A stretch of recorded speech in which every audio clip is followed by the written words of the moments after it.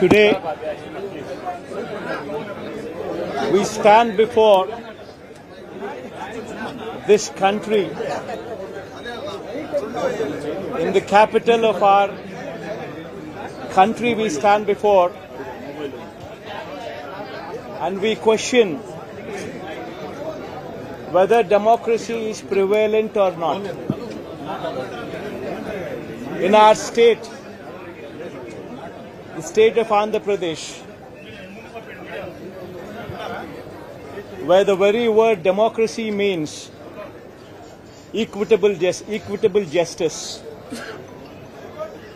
And today in the state of Andhra Pradesh, you have a scenario where equitable justice is denied, where democracy stands limping. That is the plight.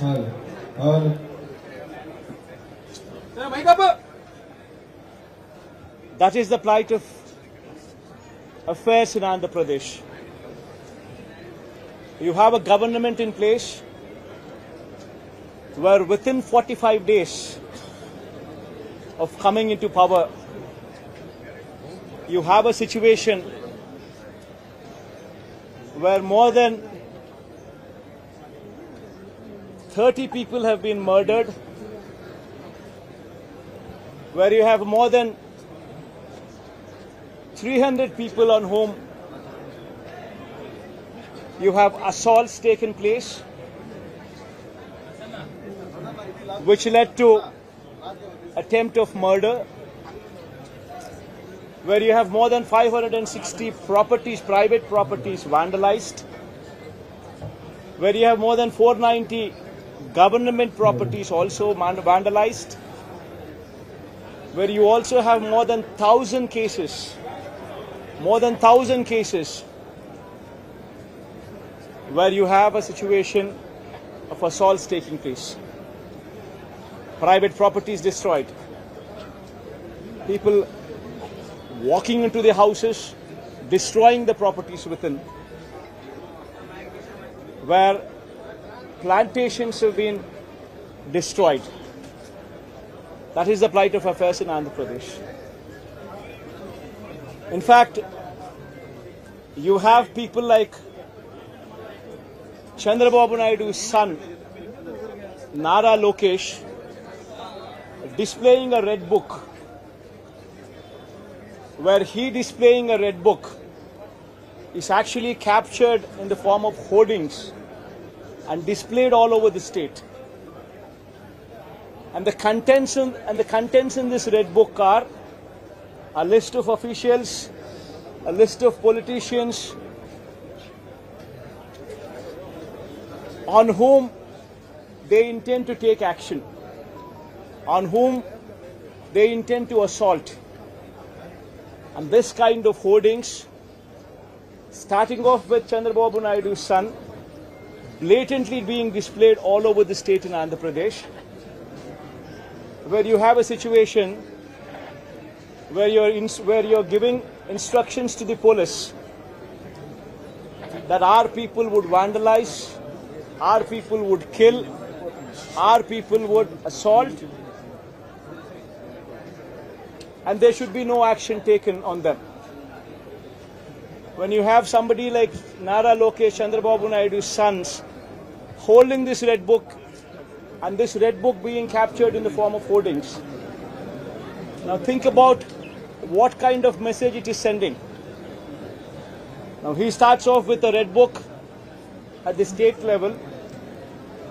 You have a similar kind of red books being displayed and vengeance being taken at everybody from the grassroots level, at the village level. Now this is the plight of affairs. Now I'd like to question one thing. Today they are in power, tomorrow we could come into power. Yesterday we were in power. But when we were in power, we had never propagated such kind of behavior. We have never encouraged people to take vengeance like this. We have never encouraged assaults. We have never encouraged private property being vandalized. We have never encouraged government property to be vandalized. We have never encouraged killings. But today the situation is different in Andhra Pradesh. Now, if we don't question this, being part of democracy, then can you imagine the plight of democracy going forward if this were to be encouraged? I urge the entire media, the national media especially, I also urge various parties who actually constitute democracy to have a look at these photographs what are displayed, to have a look at the video clippings which are being displayed. Have a look at them and then ask yourself, is this what we want from democracy? You have various photographs what are being displayed where in broad daylight people are being hacked to death. Where you have photographs and video clippings displayed where you would find a corporator running for his life stabbed multiple times. Where you would have various photographs and video clippings displayed where you would have an MP, a member of parliament, touring his own constituency, visits a house of another MP who's also stationed in the same constituency, his house being garroted, stones pelted, his cars demolished, his cars being burnt. These kind of video clippings and these kind of photographs are also being displayed. You would find various photographs where such ghastly incidents take place and where cops are mute spectators. In fact, the worst of thing is the cops foster false cases on the victims rather than sympathize with them. This is the plight of democracy. I urge the entire media, and as the day goes by, various leaders from various political parties whom we had requested to come over here to actually look at this protest, to actually look at this photo gallery protest which has been organized, displaying these photographs, displaying these video clippings, to please have a look at it and raise your voice.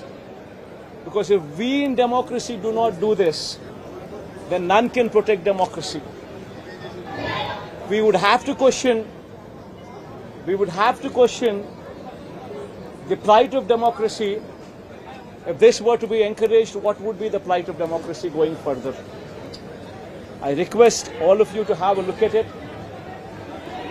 question yourself, introspect yourself, and please take it up as an issue to question whether these kind of acts are to be permitted in a democracy or not.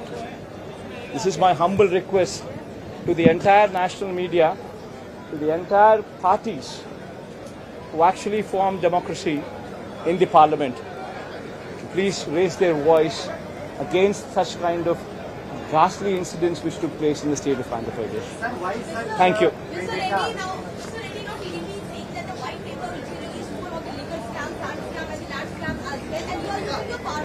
Ma'am, one second, ma'am. Ma, please don't divert these topics. These are various acts, or heinous acts. Please go have a look at this photograph. I mean, if consider yourself to be in that situation, please make yourself party to it. Would you like somebody just come onto your house, come over to your house, destroy your house property, come onto you, kill you? Would you like it? Please have a look at those photographs before you can even comment anything on deviating this topic into something else. Today, please be saviors of democracy. Have a look at these photographs. Have a look at these video clippings before you can divert this topic into something else. I urge you, please have a look at them before you can speak of anything else.